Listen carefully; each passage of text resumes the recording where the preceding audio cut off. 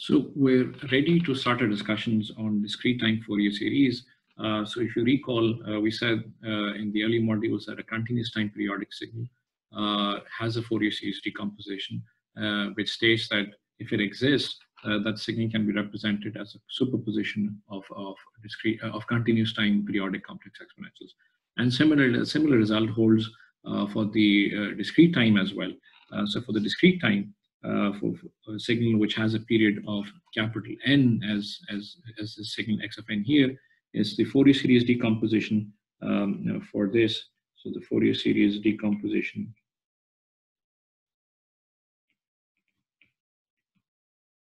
is given as x of n being equal to a superposition of discrete time complex exponential, which are scaled by the Fourier series coefficients, which are called the spectral coefficients as well. So ak times the harmonics, and this is e raised by j k corresponding with the kth harmonic, and 2 pi by capital N being the frequency for the signal in radians per sample, times n, where small n, of course, is the time index, which is the independent variable. And this 2 pi by n, of course, is omega naught, so which is the, as I said earlier, is the frequency in radians per sample for the discrete time case. Now, just to try to compare this with the continuous time case, let me put this into a bit of perspective here. By just displaying the continuous time Fourier series representation here, where capital T, of course, is the period corresponding to the discrete time to the continuous time periodic signal. And one of the things we observe here is it consisted of a summation which went from minus infinity to plus infinity. Now, this begs the question whether the same thing is going to hold true for the continuous time case, for the discrete time case as well. In other words, what should the limits for this summation be? Should it go from minus infinity to plus infinity, or something else? Now, this is something I want you to think about before moving forward. I suggest that you pause the video here and think about this, try to come up with an answer of what this limit should be before playing it again. So hopefully you've done that brainstorming, and better still, you've been able to come up with an answer. If you have not, let me give you an answer nevertheless. So it turns out that this summation cannot be from minus infinity to infinity, should not be from minus infinity to plus infinity. And the underlying reason is exactly what we saw in the review model earlier, which was that there's a wraparound effect in the frequency in the discrete time. In other words, the frequencies are not unique, and the only unique frequency, for example, you'd be able to find in the interval 0 to 2 pi. Any frequency outside of this interval is going to wrap back to the same interval, and that's the underlying reason why the summation cannot be from minus infinity to plus infinity. So in order to elaborate on this further, let's try to visualize the frequencies in the discrete time, which, if you recall, we said have a wraparound effect. So when let's start out with the index k equals 0 and see what frequency does that correspond to. So when k equals 0, the k equals 0 corresponds to a frequency which is omega k, which is 2 pi times k divided by n, which of course is equal to 0. So this is where the frequency is corresponding to k equals 0. And of course, the frequency changes around this direction so as omega increases. For k equals 1, you have a frequency here, so which is k equals 1, and the frequency is equal to 2 pi divided by n. And so on and so forth. So for the case, for instance, so for k equals 2, you have a frequency here. For k equals 3, you have a frequency here. K equals 4, you have a frequency here, and so on and so forth. And it turns out that, so you're going to have the frequencies uniformly distributed on this circle, having n points, and this last point is going to be the one that corresponds to k equals n minus 1, And of course, that corresponds to a frequency which is 2 pi divided by n times n minus 1. And of course, 2 pi divided by n times n minus 1 is just one step before 2 pi. And as soon as k becomes equal to n, as for k becomes equal to n, so for k equals to n, you're back here. So this is k equals to n omega k once again is 2 pi divided by n times n, which is 2 pi, but that's equivalent to the frequency of 0 once again. And therefore, what we conclude is that the indices of k in the interval 0 to n minus 1 are actually sufficient to cover all of the unique frequencies that exist in the discrete time domain. As soon as, for example, k becomes equal to capital N, that's where the frequency once again is the frequency that you started out with. So therefore, one of the things that is different in the discrete time case, which is because of the underlying wraparound effect of the frequency in discrete time, is that the Fourier series decomposition, it does not have infinitely many harmonics, but rather only n unique harmonics. So the summation goes from k equals 0 to n minus 1. So let me write this here. So x of n, that is the Fourier series decomposition corresponding to discrete time periodic signal, where the summation goes from k equals 0 to n minus 1. A sub k's, which are the Fourier series coefficients, k times 2 pi by n times n. Now, in order to be more precise, you can actually, if you think about this for a little bit more, you'll figure out that this k does not necessarily have to start at 0 in order to cover each and every one of the discrete frequencies on this circle. In fact, what if you start at k equals 1 and end at k equals n? Even then, so for example, if you start at k equals 1, you're going to start at the frequency here, then here, and so on and so forth. And from 1 all the way up to capital N is where you're going to be back here. And that would still ensure that you've actually been able to cover each and every one of the discrete frequencies that exist in the discrete time domain. Any other k that you pick, for example, you could start from k equals 2 and end at n plus 1, because n plus 1 is going to give you a frequency which corresponds to k equals 1 as well. So it does not really matter where you start with the k, as long as you're able to cover a continuous number of values in k which are equal to n, you're going to be okay, and you're going to be able to cover each and every one of the harmonics in the discrete time domain. So one of the ways, or one of the notations that we use to represent that, is that instead of saying that k starts from 0, we just say that k is equal to this notation here, where this notation represents that k starts from any number and it covers a continuous interval of exactly n values, and it does not really matter where the starting point is. So this is the Fourier series decomposition corresponding to a discrete time signal. And this thing, as you can very well imagine, is called the synthesis equation.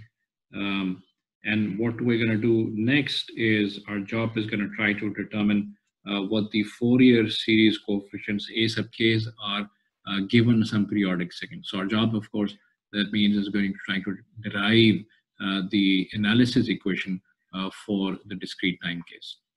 Now what we want to do is we want to try to determine the Fourier series coefficients A sub k given this analysis equation that we just saw a while ago. And the way I'm going to do this is pretty much follow the same strategy that we had used for the continuous time case. So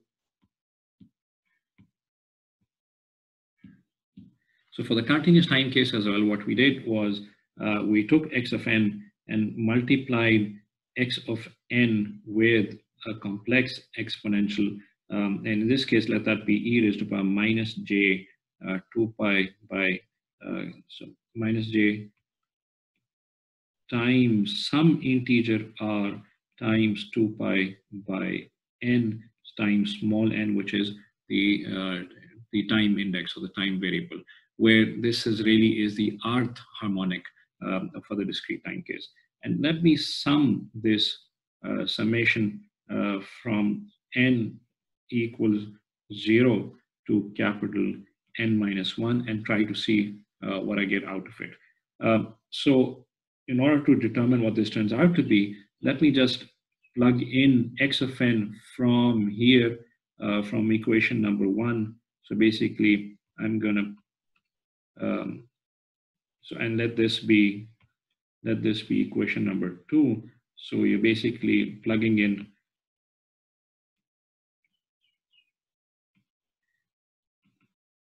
equation number 1 in 2, and with that, what you get is that,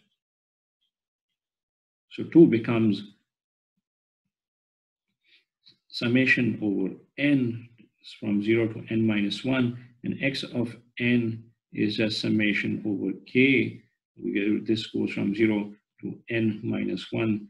This is a times a sub k e raised to power, and I'm gonna take some of the things as common, and this exponential, so this exponential multiplied by this exponential, 2 pi by n is going to come out, and what I'm going to get is e raised to power j 2 pi by capital N, and this is small, this is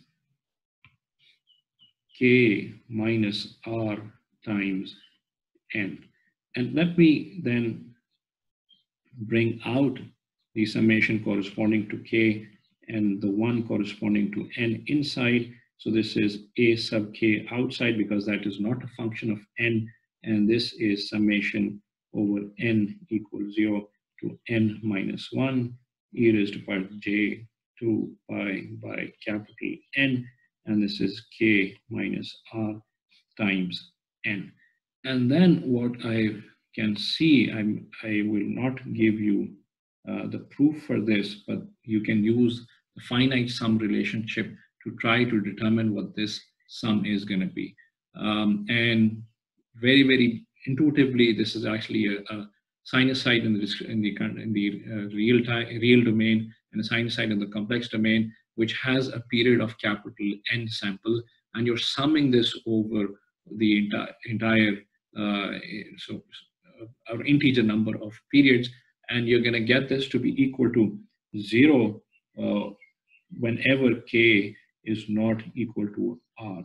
And when this k equals r, you're just summing one capital N number of times. So this is going to be equal to capital N when k equals r. So essentially what this really is that this is capital N times delta of k minus r, which is pretty much the same method that we had in the continuous time case as well. So therefore, what this summation therefore becomes is summation from k equals 0 to n minus 1. This is a k times n times delta k minus r. And since delta k minus r is equal to 1 only when k equals r, so out of these summations, in this summation, there's only one term that's going to be left, and that term is going to correspond to the index when k equals r, and all of the others are going to be nulled out. So therefore, this is equal to capital N times a sub r. Now what I can conclude from here is, remember, this thing here is actually equal to this thing that we started out with. And therefore, my conclusion is that A sub R is actually equal to 1 upon N, and this summation from N equals 0 to capital N minus 1, X of N times e raised to power minus J R 2 pi by capital N times N.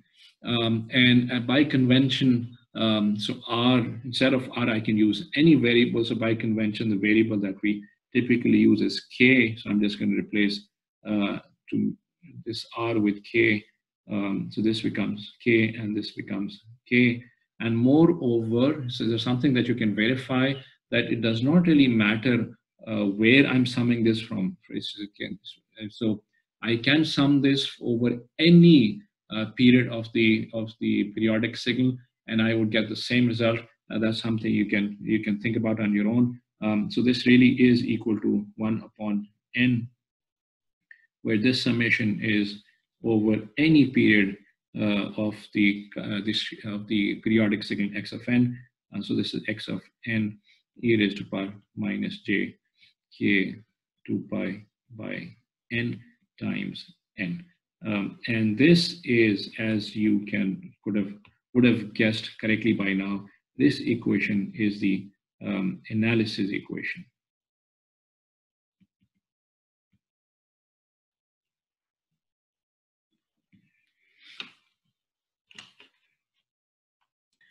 So one final point I want to address is with regards to the periodicity of the Fourier series coefficients in the discrete time case. So the analysis equation you can see from over here. So from over here, let me use this analysis equation to try to determine what the coefficient A, not with an index k, but rather k plus capital N is going to be. So this turns out to be equal to 1 upon n summation n over a period capital N. All I'm going to do is I'm going to replace this k with k plus n here, and let's see what happens there.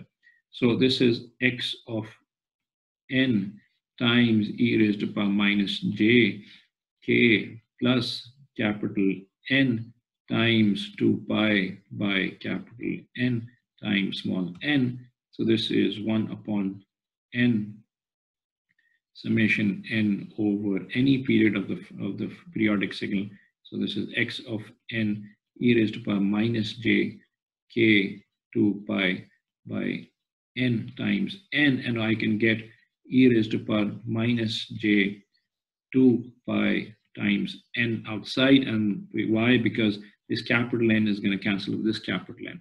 And I know for a fact that this thing here, of course, is 1. So what I end up getting is that this really is a k, right? So therefore, there is an inherent periodicity in the Fourier series coefficients as well. So A1 is actually equal to A of n plus 1. A0 is actually equal to A capital N, and so on. So A2 is equal to A of n plus 2. So there's a periodicity in the Fourier series coefficient, and that period is equal to 2. And in fact, so if A1 is equal to A capital N, that should be the same. So A of n plus 1, that should be the same as A of 2n plus 1. So it does not really matter. So if I have an integer multiple of capital N here, I would get the same result back again. So the conclusion is that A of k is actually equal to A of k plus any integer m times capital N, where capital N is your period of the discrete time signal. So here's the summary. So if there's a periodic signal in the discrete time which has a period of capital N samples, that can be represented as a superposition of discrete time complex exponentials given by this expression, which is the synthesis expression, where these Fourier series coefficients or the spectral coefficients can be determined through the analysis expression given over here. One of the important differences from the continuous time case is that the summation is over a finite interval, and that finite interval is over any length, capital N, where capital N is a period. Similarly, this summation is also finite. And also, one of the important differences is that the Fourier series coefficients, although are indexed from minus infinity to plus infinity, they are periodic. In other words, essentially the unique Fourier series coefficients are always capital N in number, for example, A0 to A of n minus 1. But outside of this interval, they once again wrap around, and there's an inherent periodicity of the Fourier series coefficients. So A sub k's are equal to A sub k plus m times capital N, where m is any integer.